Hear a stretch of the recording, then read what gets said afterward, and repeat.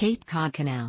The Cape Cod Canal is an artificial waterway in the U.S. state of Massachusetts connecting Cape Cod Bay in the north to Buzzards Bay in the south, and is part of the Atlantic Intracoastal Waterway. The approximately canal traverses the narrow neck of land joining Cape Cod to the state's mainland. Most of its length follows tidal rivers widened to and deepened to at mean low water, shaving off the journey around the Cape for its approximately 14,000 annual users. Most of the canal is located in Bourne, Massachusetts, but its northeastern terminus is in Sandwich, Massachusetts. Scusset Beach State Reservation lies near the canal's north entrance, the Massachusetts Maritime Academy near its south. A swift running current changes direction every 6 hours and can reach during the receding ebb tide. The waterway is maintained by the United States Army Corps of Engineers and has no toll fees. It is spanned by the Cape Cod Canal Railroad Bridge, the Bourne Bridge, and the Sagamore Bridge. Traffic lights at either end govern the approach of vessels over. The canal is occasionally used by whales and dolphins, including endangered North Atlantic right whales. These can cause closure of the canal. Construction of a canal was first considered by Miles Standish of the Plymouth Colony in 1623, and the Pilgrims scouted the low-lying stretch of land between Thmanamet and Scusset rivers for potential routes. William Bradford established the Aptuxet trading post in 1627 at the portage between the rivers. Trade prospered with the American Indians of Narragansett Bay and the Dutch of New Netherland, and this was a major factor enabling the Pilgrims to pay off their indebtedness.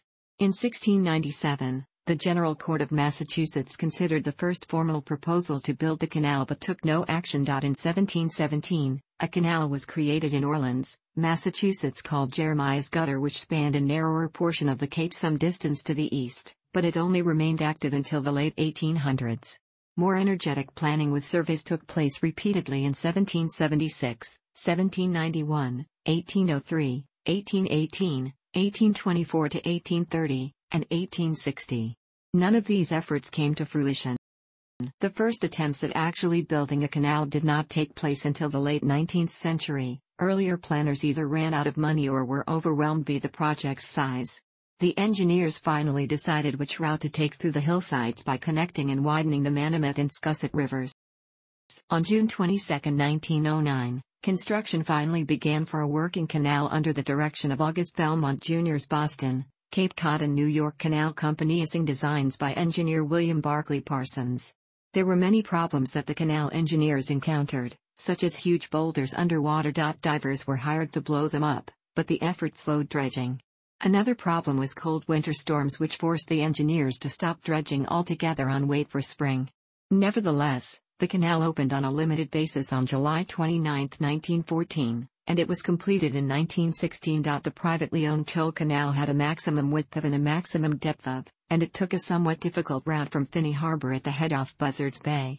Several accidents occurred due to the narrow channel and navigation difficulty, and these limited traffic and tarnished the canal's reputation. Toll revenues failed to meet investors' expectations as a result, despite shortening the trade route from New York City to Boston by.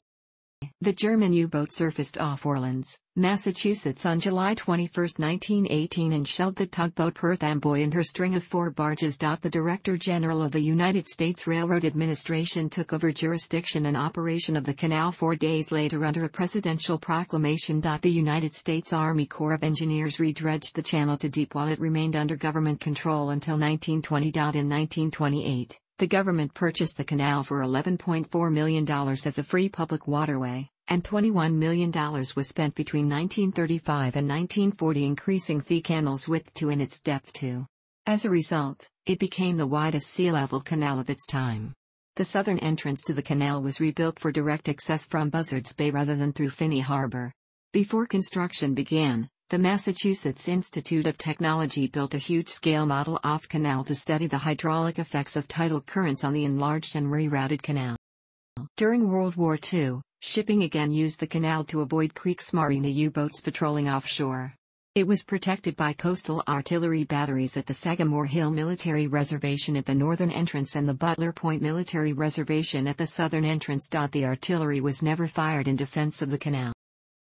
The Mystic Steamship Company's collier USS Stephen R. Jones was grounded and sank in the canal on June 28, 1942. Shipping was routed around Cape Cod, and one diverted ship was the Liberty ship SS Alexander Macomb, which was torpedoed by the Kriegsmarine's U-215 on July 3 with a loss of 10 lives.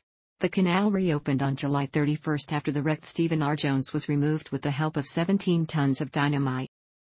The canal is used extensively by recreational and commercial vessels.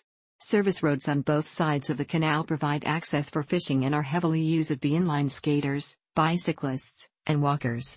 Several parking areas are maintained at access points.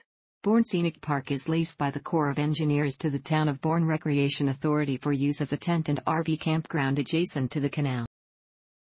The Army Corps of Engineers maintains the Cape Cod Canal Visitor Center, which introduces visitors to the history, features, and operation of the canal. Features include a retired U.S. Army Corps of Engineers patrol boat, a 46-seat theater showing continuous DVD presentations on canal history, canal flora and fauna, real-time radar and camera images of the waterway, and a variety of interactive exhibits.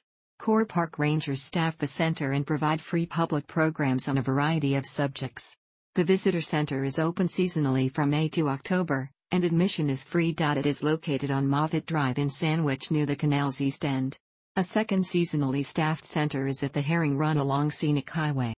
Scusset Beach State Reservation lies just north of the east end of the canal and offers beach facilities as well as tent and RV camping. A trail there leads to Sagamore Hill, once an Indian meeting ground and the site of the World War II coastal fortification. Bournedale Hills Trail extends along the north side of the canal from Bourne Scenic Park Campground to the Herring Run. The trail includes a self-guided loop which interprets the canal's historic and natural features. A spoof became popular during the late 20th century concerning a fictitious tunnel, allegedly built in the 1960s under the Cape Cod Canal. It came into popular usage in Massachusetts as a commentary on the severe traffic entering and exiting Cape Cod during the summer months. Since 1994, decals have been sold in shops around the Cape as popular souvenirs purporting to be permits allowing the bearer to use the tunnel. The popularity of these permits briefly led to a lawsuit among several different sellers. Thanks for watching. Don't forget to like the video and don't forget to subscribe.